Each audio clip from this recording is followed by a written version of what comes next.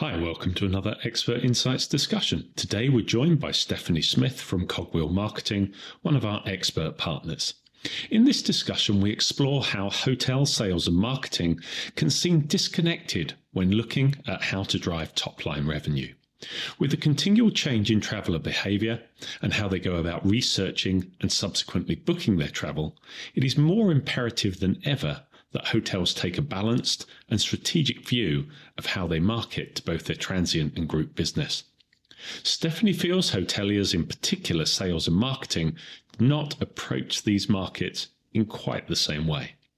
Through this conversation, she outlines 10 areas to challenge your current thinking and lays out a simple point-scoring game you can play to see if you do indeed adopt a balanced approach, or maybe not. Hope you enjoy the conversation. What will you score?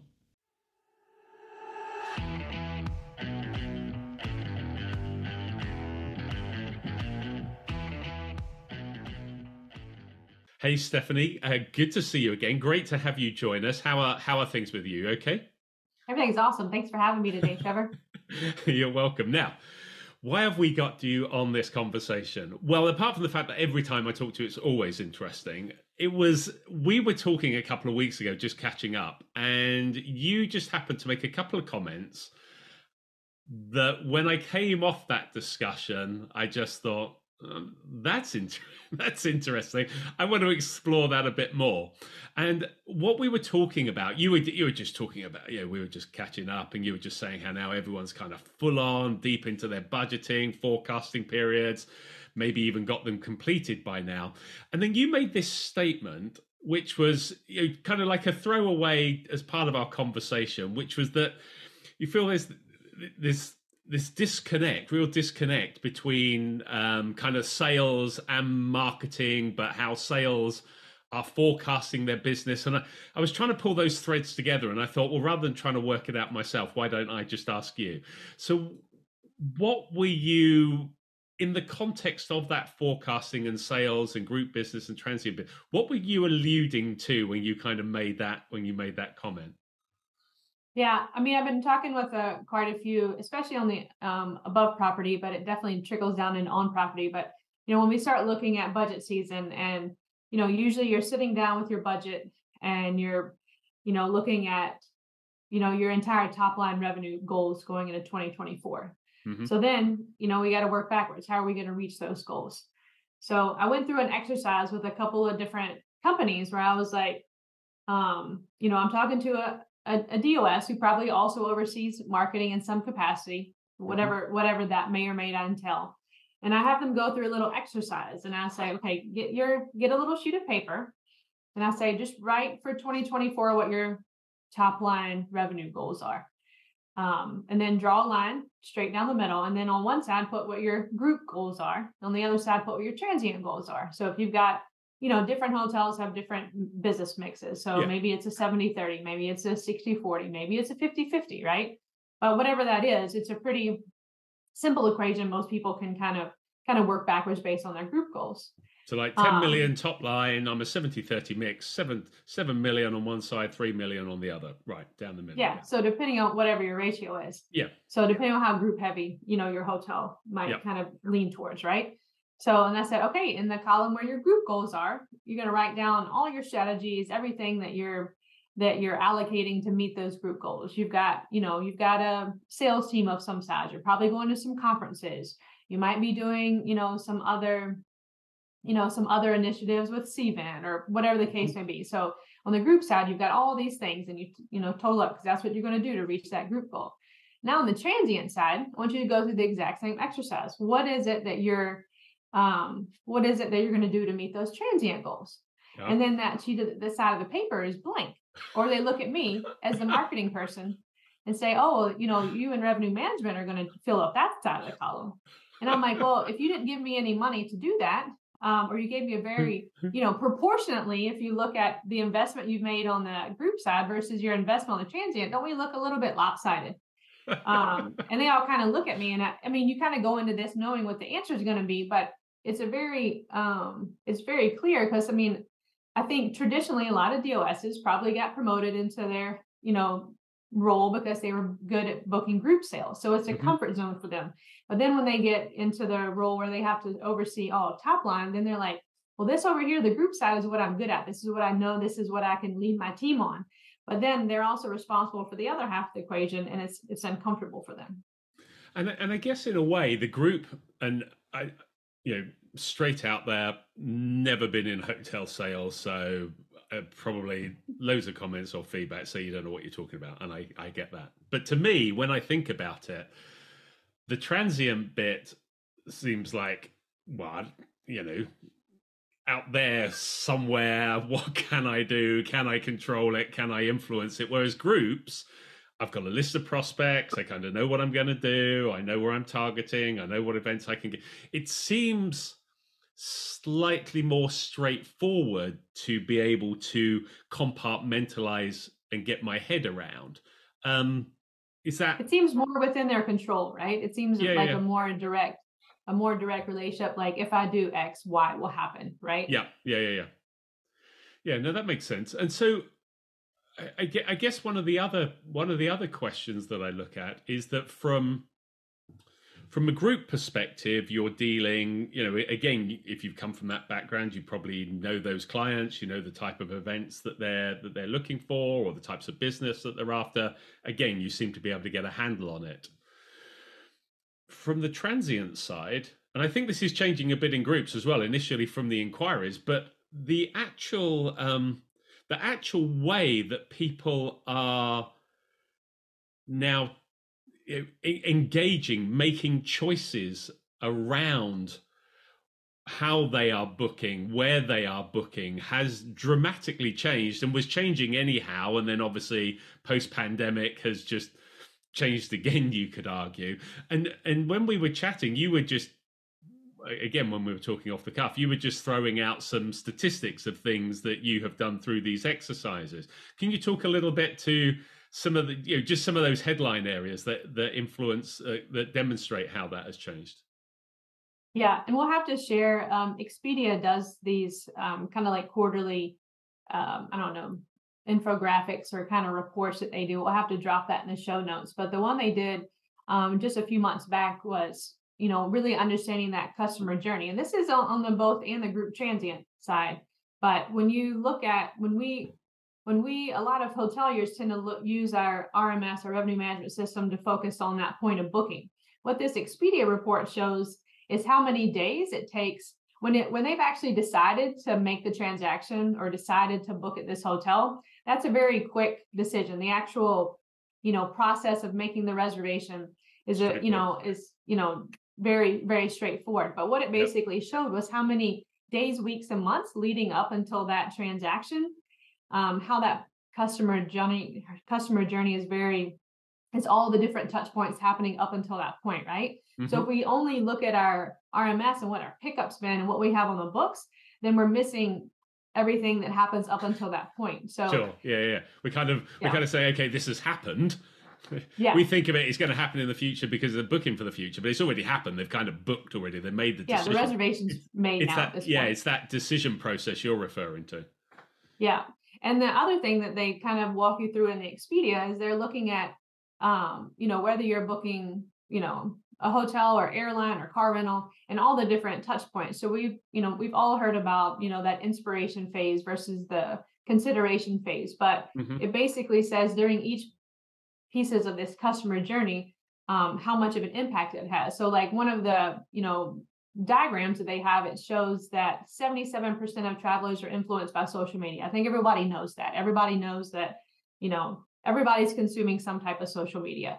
Hmm. First of all, 77% is a very high statistic, but when it comes down to the actual point of transaction, social media is almost at zero. So that means there'd be an influence along the way, but when it comes to transactional, at the point of booking, they're not using social media to actually transact. So there's always this, if we're running social media campaigns, there's always this disconnect where the owner's like, well, what was my return on ad spend? Well, I say, well, it's not like people were scrolling through their Facebook feed and they're like, let me stop what I'm doing and make this reservation. Like there was a whole lot that happened up until that point of making the reservation that we have to influence before we ask them to give us their credit card. Got you.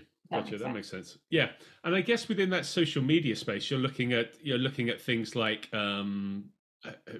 travel bloggers? Where does review sites and stuff like that come into play?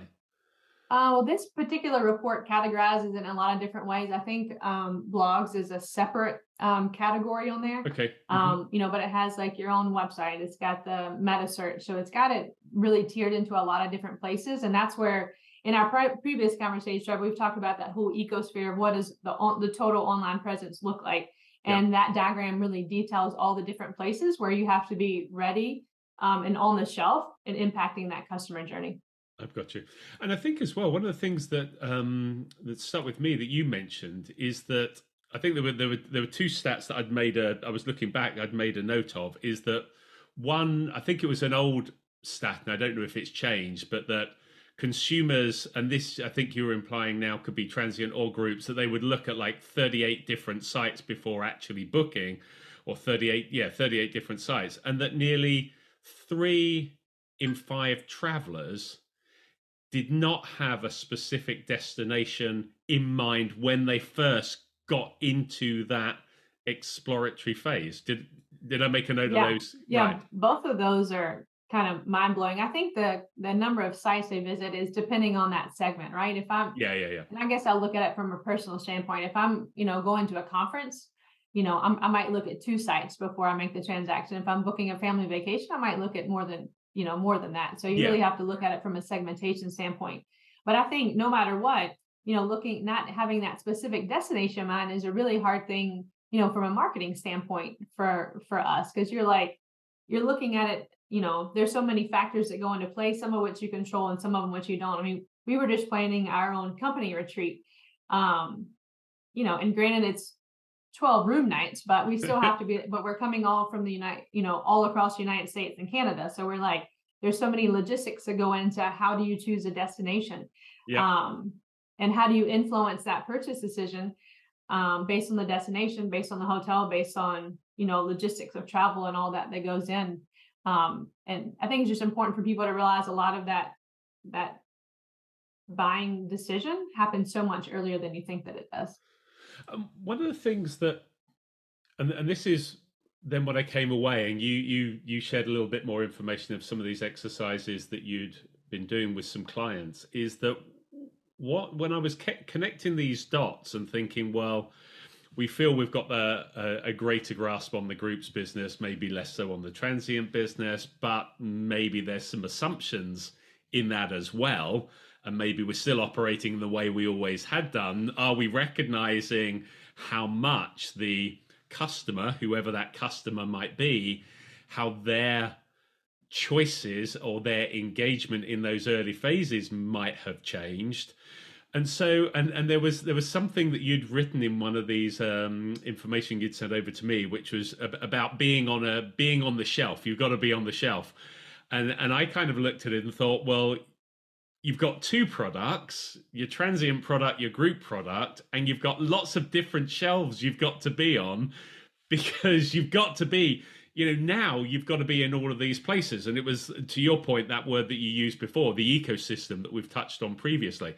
I mean, it's a lot more complex. So how have you been able to distill that complexity down into some solid points when you work with your clients and say, okay, these are the shelves you need to be on, or these are the things you need to consider? Yeah. And I think the mindset that I'm just kind of trying to break, but I mean, it's been like this for years, pre-pandemic, post, but good luck with changing it. We're talking here we're here talking on the 8th of the month. So I get the panic email or the panic call from somebody on property that's like, oh no, my hotel's not going to meet budget. I'm behind pace. And I'm like, first of all, you should have known this long before the middle of the month before you call, and I'm like, if we're not, some of the time we do have some tactics, some, tools in our toolbox that we can employ to catch that low hanging fruit. But what at this point in the month, we've already negated, the first, couple weeks, couple months of that journey. So it's a very last minute thing to be like, okay, so if we're not already on the shelf, it's hard for me to, if you're buying a car, to manufacture it from the ground up and get it on the parking lot by the time you're ready to buy it. So it's the same thing with hotels. Like a lot of these, if we're not hitting them at the different points in the in that journey, it's kind of too late by the middle of the month to do a lot. Yeah, no, that makes sense. So what kind of tactics? I mean, you use the word there, tactics that you have. What kind of things when you're talking to, if you were recommending to clients, and maybe let's go to your point there, you can't maybe change anything next week or maybe even next month, but there are some things you could start to consider and do to help you understand, are you on the right shelf? Are you on the shelf for groups? Are you on the shelf for transient? All these different shelves. Are there some tactics that you go through or will work through with your clients that you could share? Yeah. And for my competitive people out there, a lot of people, especially on the sales side, are pretty competitive. I do this little exercise to see if they're on the shelf on both sides. So it's a kind of a pointing, it's a game where you can see how many times you score points. So Okay. I have, right. So I have basically 10 tactics, and each component most of them have a group and a transient side. So to kind of get both sides of the brain thinking, you can get a half a point for a group, a half a point for a transient. So you can get up to 10 points. I've never had anybody get 10 points. I actually rarely have people, once you add up the half points, most people, are lucky to get 5, but it's a good way to just kind of think, if you're comfortable in the group side and you're doing on the group side, here's how to do it on the transient or vice versa. So you're saying they could get 10 out of 10 if they get both sides covered in these 10 tactics. But the challenge that you've laid down is that most that you're dealing with score 5. Yeah. Okay. And it's a foundation, right? You got to kind of, yeah. you got to have layer it you up. can't like accelerate straight. What is that? You got to walk before you run. You can't go straight into sprints, right? You got to kind of work on it. But so we'll start out with kind of some of the quote unquote easier ones. Yep. And then kind of build upon those tactics as we go. So where would you start? So the first piece I would start was just, inspiring content and video. So I think, a lot of people have great images to this point. Video is still a struggle. So there's an opportunity there, but on the group and the transient side. So a lot of times, we have great pictures of our room product, great pictures of our lobby, but are we doing the same thing in terms of helping, there's been a lot of talk with, have to clean that up. There's been a lot. The traditional meeting planner has evolved. So a lot of the people that are booking events and stuff aren't your seasoned meeting planners. So they're going to use a lot of the same tactics as a transient person looks at. So, are we painting a picture using imagery and video of what the meeting space could be? So instead of us having a big shot of our ballroom with empty chairs, how are we allowing them to visualize what our space can be, and doing that on a more regular basis versus just those standard, hotel ballroom shots that we have. Yeah, no, that makes sense. So that's the content video. Next tactic. Yeah. So they've got to see. Okay, they might score half a point for having videos and imagery for the transient, but they might lose half a point because they haven't got anything on the group side. Yeah. How are we, sharing what we consider a successful event, things like that. So the next tactic is leveraging social campaigns. So, I'll be the first to say social isn't going to be right for every hotel. So you got to make sure it's worth the time investment. But again, we can look at this from a group and a transient standpoint. So a lot of times our followers on our social campaigns are going to be transient, but on the social side, are we leveraging LinkedIn from a group standpoint? Yeah, good from point. Also, from a paid side, we can target transient travelers, but we can also target group, like we can target, weddings or, baby showers, things like that. Holiday parties, things like, leveraging paid to drive RFPs through social. So targeting, again, that less seasoned meeting planner that might be your, admin at some corporate office. Yeah. That makes sense. And from a marketing point of view, that's kind of almost not reactive is the wrong word, but I guess where does email come into this? Because that's obviously one that you can be quite targeted about. Yeah. So there's a lot of different levers to pull with email. And, our company, Cargo Marketing, we do a lot of support for branded hotels, and they think that they can't do anything with email, but there's definitely some opportunities. on both the group and transient side. So we've had some really good results with like awareness campaigns through email, especially for new openings and conversions to target transient groups, transient travelers. But, you can participate outside of Cvent. You can do things like ePro Direct and Convention Planet. And then you also have your own CRM. So on the group side, how are you leveraging your, Delphi or whatever CRM that you're using on the group side to continue those communications outside of doing any type of CRM, email marketing through your PMS. So there's a lot of different levers you can pull if you kind of look at it from a group and transient and look at what databases you do and don't have, and then how you can supplement that. I would think, I would imagine that's an area on the email side of things where most hotels will score a full point, wouldn't they? They'll have their database for the groups, their database, their CRM for the transient, and they're always email. You would think so. Marked. Oh dear. Okay. All right. where does the whole Google pay-per-click search engine marketing, where does that come?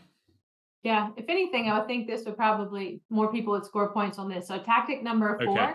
Yep. is leveraging search engine marketing and PPC. So this is, really looking at people, targeting. When you look at that customer journey, a lot of times people are kind of in market, so looking at that consideration phase.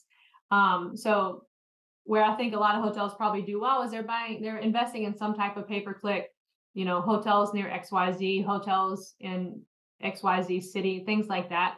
And then obviously some of their branded terms, but it's definitely something you can do on the group side as well. So, people looking for specific event venues and things like that.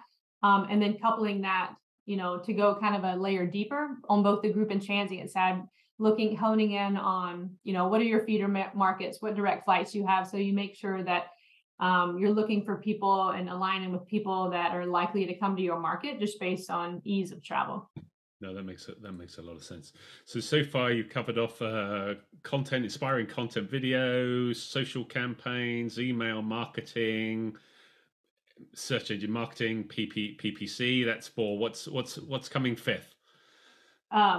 Number 5, I think this is, something hopefully somebody will get points on their scoreboard, but the consistent storytelling. So, when we talked about one with the inspiring content and video, I think there's a piece of, making sure that your own website direct channels have the best story, so to speak, but we need to carry that through with those regular audits. So how are we telling that story on Expedia, on Booking, on Cvent, on any of our other third-party listings, our CVBs, if we're, there's other kind of Cvent type websites. So how are we leveraging those sites? So I have the opinion, yes, we want everybody to book to direct. We want everybody to go direct, but there's certain consumers that we just have to be, again, on the shelf on those third-party platforms, whether we like it or not, because that's what they're going to use. Yeah. So as much as you want to bring them in direct, if they choose to use a third-party channel, whether it's on the group or transient side, like an OTA or Cvent, then it is what it is. Like you just have to, be ready and have the best presence there you can as possible. It's back to our analogy of being on the shelf. We may not want to have our products on that particular shelf, but if that's where the customers are going shopping, we have to put it on the shelf, don't we? And work, and then maybe do something else around it. Quick question on that, because I think 2 things struck me there. Is that I guess one was the word consistent, and that is across the channels. And I think sometimes keeping that consistent and fresh can often be a challenge.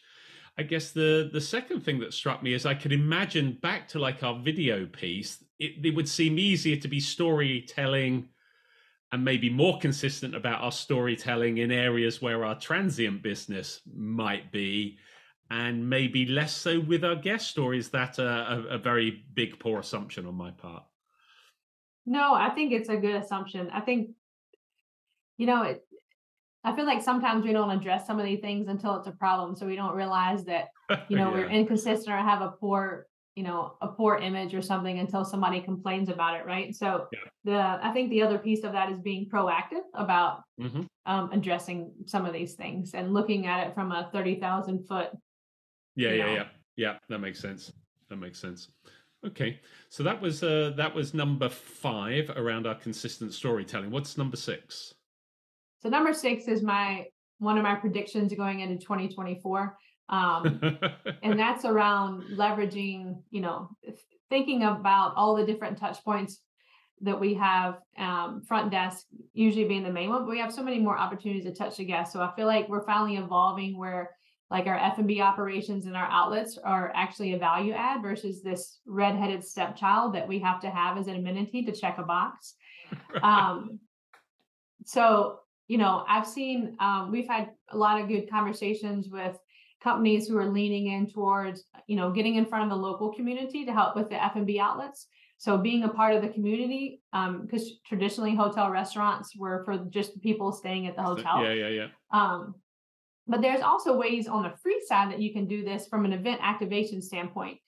So if you're doing, live music or happy hours, you can be leveraging those through Google My Business events and also Facebook events. So if people are looking for, things to do near me this weekend, or those will come up on search. And those are actually free things that we can do. But it also applies to, like we had a hotel that was doing, like a sales blitz, kind of an event for like a VIP event. So we were trying to leverage some of those other opportunities just to kind of, again, put us on the shelf in some of those maybe less thought of or more transient ways of thinking when it comes to group. And then also just, leveraging packages that come along with it. So I think a lot of people have the free breakfast package or something like that. But I mean, people, they're looking for an experience, and F&B is where you can really provide that experience. Yeah. It's really hard to give this mind-blowing chicken experience, but the F&B side of things is certainly an opportunity to help. How does that balance with when you're talking with our 2 scores? So again, our half point on the transient, half point on the groups. How do you key into that with the F&B events on the group side of things? Well, I think that when you look at, I think different people calculate top line revenue differently, but I think I think the ancillary revenue should be part of looking at total top line. So I think a lot of people, especially on the sales side, don't think about that ancillary revenue as part of the total package. But I also think they need to realize that meeting planners want the full experience, right? So if you've got, and it's kind of a, your restaurant still matters to the people. Your meeting planner is going to look at that hotel as a total experience package too. Got you. That makes sense. And you mentioned there about on that 6 using the F&B event, and you spoke about the community and engaging the community, and it's not just about the people out of town staying at your hotel. I guess that and the next point I think you had was about local organizations, strategic partnerships. How does that kind of tie in?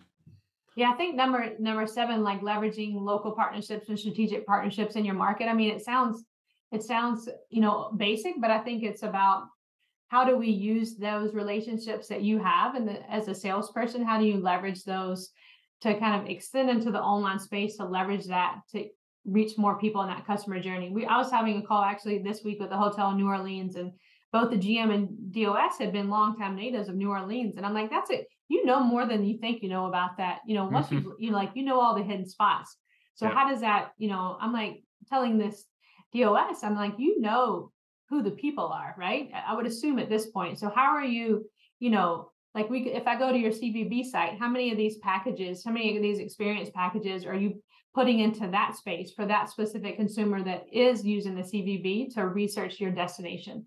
If you're looking at, from a state tourism site, a lot of states have great state tourism sites. They've got their own events calendar. They've got their own experiences, their own newsletter. So they have their own, audience that you can leverage on your behalf. So if you say, hey, I want to get in front of your audience, how can I, utilize your captivative audience? And that's a group and a transient play. So CVBs, state tourism sites, they have a section for events, and they have a section. So you got to look at it with 2 lenses, those partnerships with 2 lenses.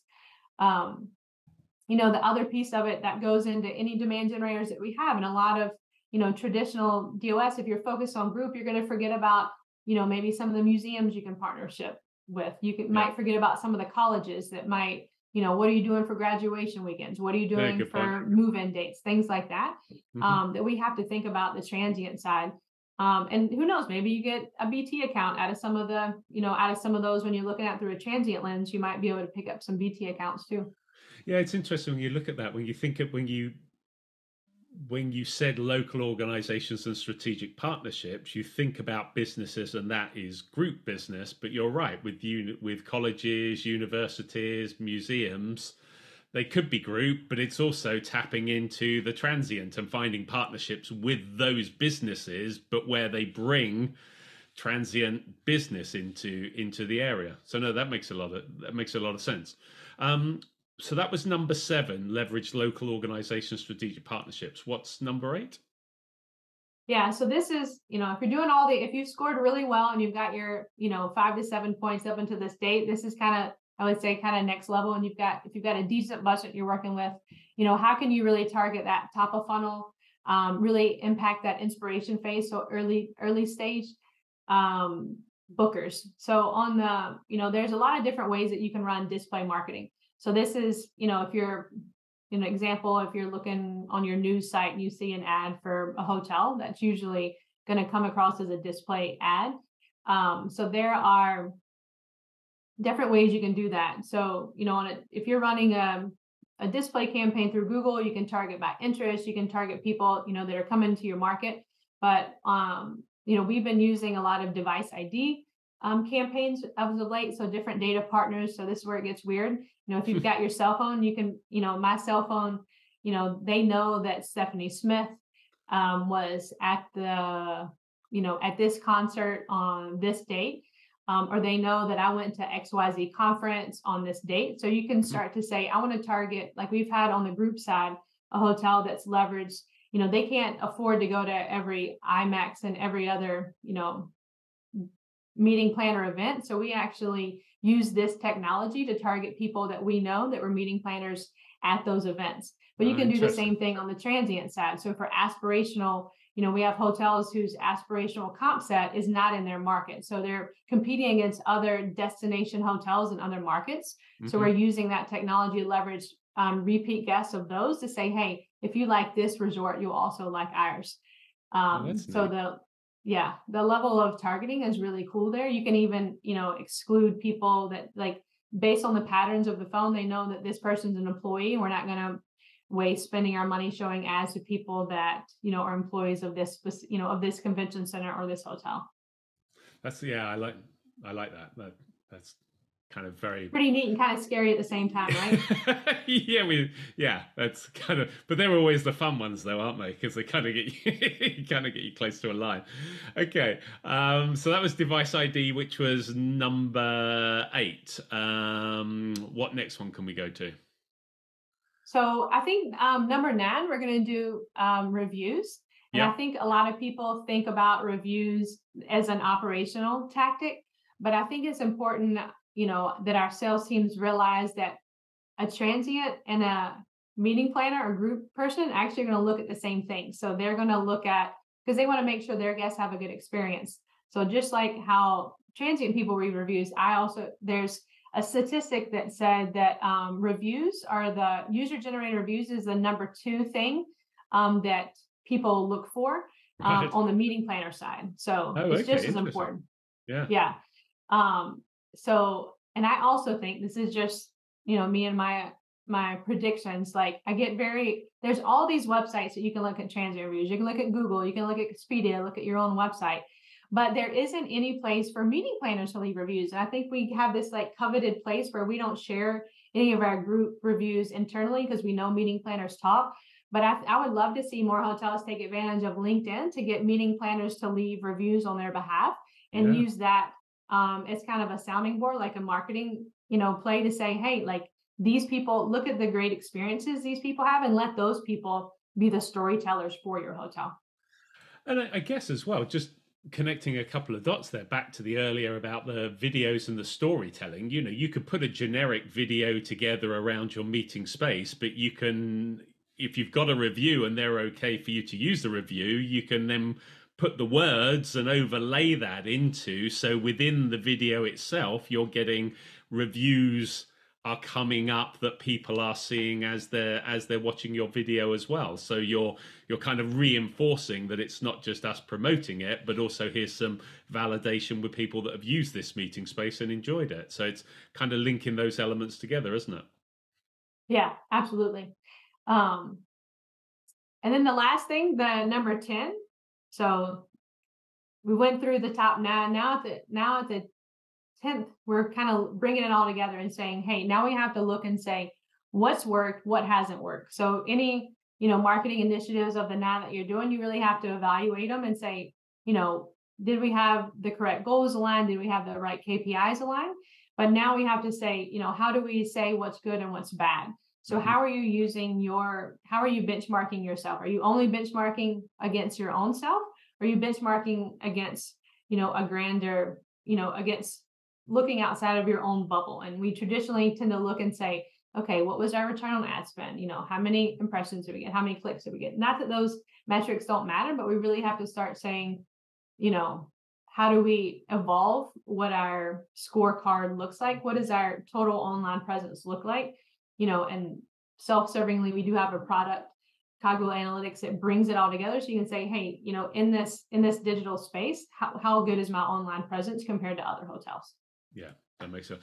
And I guess that's it's an obvious factor, but it'll be interesting to know how many people score highly on really evaluating what has done well, what hasn't gone well, and making sure the relevant factors are properly aligned. And sometimes that also comes back to understanding what you want in the first place and what you're setting out. Because if you haven't set your goals specifically enough or correctly aligned, then when you evaluate, it's obviously going to be out of kilter, isn't it? Yeah. And I think a lot of times you can look at it and say, what am I doing to reach people in each stage? Going back to that Expedia paper, when you look and say, between the inspiration down through booking, down through stay, how are we hitting people at each point of this customer journey? So I think that's, important to look at. I think a lot of people probably, have something like Demand 360 or Calibri Labs, where they can say, how is my, at a basic level, how is my channel mix? So how am I, from an online standpoint, my website and my OTAs, how am I pacing against other hotels? So historically, am I getting my fair share? And then looking into the future, am I getting my fair share? So at a basic, I hope people are doing that, but I think it can go much deeper than that and looking at the, more details of each of the ecospheres we talked about. I think it's interesting. I can imagine when you go into one of your hotel clients and say, right, okay, and you ask them those upfront questions and get them just very simply, okay, put out what your top line revenue is. How are you going to do it? Right now, score how you're working against these 10 tactics. But there must be, you can imagine some of the light bulbs that are going on, but then coming out of that, having a clear identify where are the areas where there's good things that are going on that can be solidified and built on, and where are the gaps that obviously need to be rectified. Sometimes you just need that cut through of the clarity, don't you? Yeah. Well, you got to have the mindset to say, okay, I'm going to do something to modify my strategy before you can start using those tactics, right? We got to make sure a lot of people want to jump straight into tactics, and we haven't thought about what our strategy is. Who do we want to go after? What segments are we not getting our fair share? What are our goals? And how are you going to meet them? So you got to have to do that foundational strategy work before you can jump into those tactics too. Well, it'd be interesting. We don't normally ask for lots of comments on our videos because we're kind of not one of these funky cat videos or something that people are going to comment on. But maybe, who knows, maybe someone that watches this actually goes and does the exercise and is brave enough to put in the comments what score they got if it wasn't 10. How about if somebody wants to share we can bring them on and have another discussion, and they can say how well they scored, and how does that kind of come through in their star reports? How does that come through in their kind of meeting their top line goals? Yeah, that'd be a really good thing. Get them together, get you together, have a conversation around it. That would be very useful. It'd be fun. Absolutely. Yeah. Well, look, I don't want to take up any more of your time. Thanks for that. As I say, it started by us just having a catch-up conversation, and then a whole idea spun out of it. But I can understand where what you meant now by that disconnect between the sales and the marketing, and okay, here's a number, but how are you going to get there, and are you on all the shelves, and are you doing the right thing? So thanks for sharing those techniques, always, and tactics. Always a pleasure. Great to talk with you. Thanks, Trevor. Well, I hope that conversation was of interest, and thanks again to Stephanie for joining us. If you have any thoughts or views on this conversation, please feel free to comment below, maybe even put down what you scored. If you like the discussion, also, please don't forget a thumbs up. And if you're interested in more of our videos, here is a link to our Expert Insights playlist. And here is the link to our Coffee Time Chat playlist. And here is the button if you'd like to subscribe so you don't miss out on future videos. Thanks again for watching.